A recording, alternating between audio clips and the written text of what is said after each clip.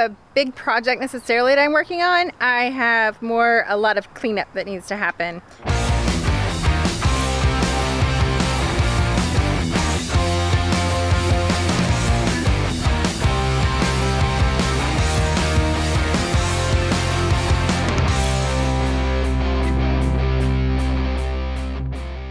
Although I should probably still be working out in the front garden, getting that ready, I really need to get this back garden cleaned up and ready for our fall crops that we have going in the greenhouse that we've talked about.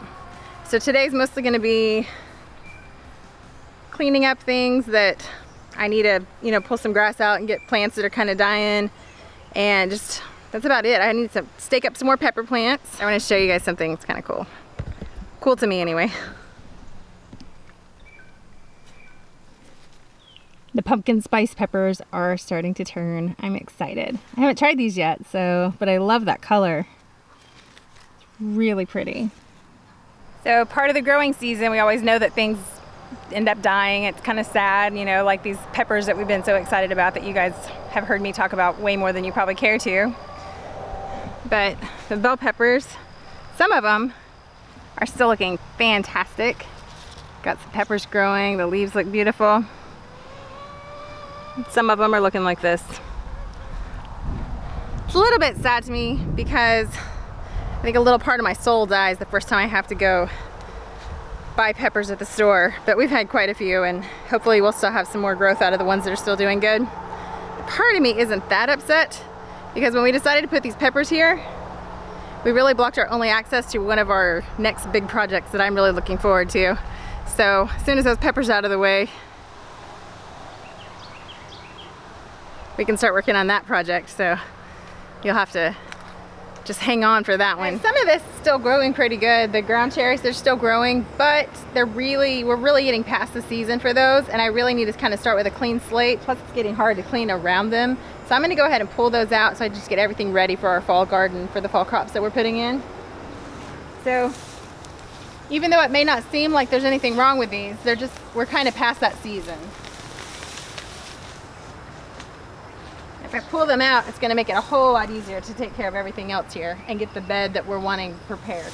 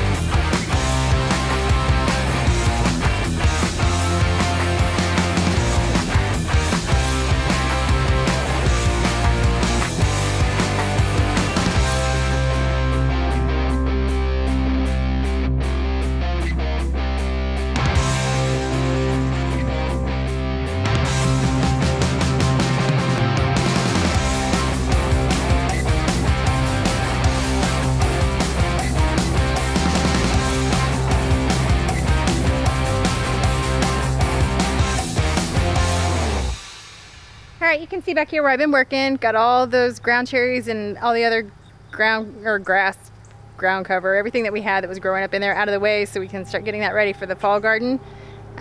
Most of the mess is cleaned up.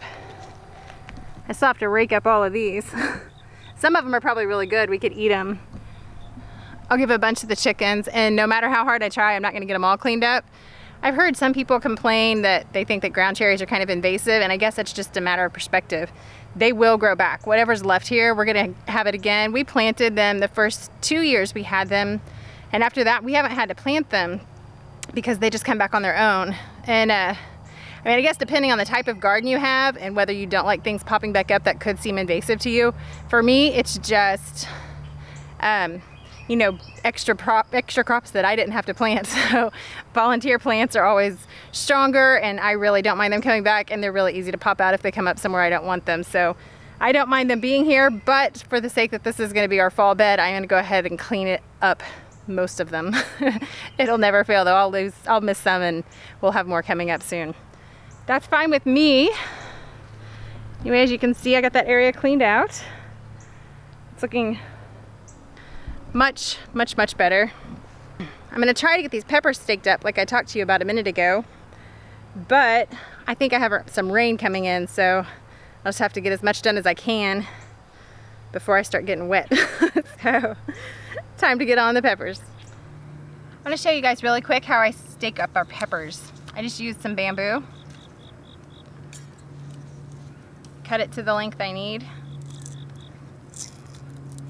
It's really easy, it's cheap. I don't worry about buying anything too expensive. These we had laying around the house already, so I just use them anytime I need to stake something up, just give it a little extra support. We have a good problem. I have so many peppers and jalapenos that they're not standing up very well on their own. Anyway, I just cut that to size. Stick it on whatever side the plant's needing a little support. And then we use these, if I can get to focus for you, plant ties. I mean, they're literally just like bread ties, but we'll put a link in there so that you can get some if you need them. They're really inexpensive, just very easy to tie something up really quick. And I'll just use one or two depending on how much support the plant's needing. I literally just twist it to that little bamboo stake that I just made.